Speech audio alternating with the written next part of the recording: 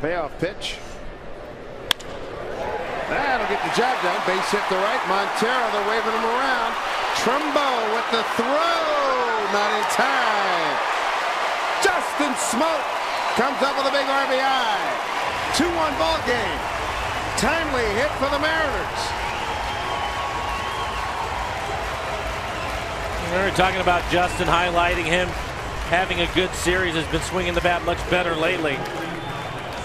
Looks like he hits a pitch that's on the outside corner. Excellent job, almost a cut fastball. Only 89 miles an hour, but hits it hard into right field. Gets a past Pujols, the first baseman, and drives in a run as Montero slide in home. Throw up the line, which helped him out.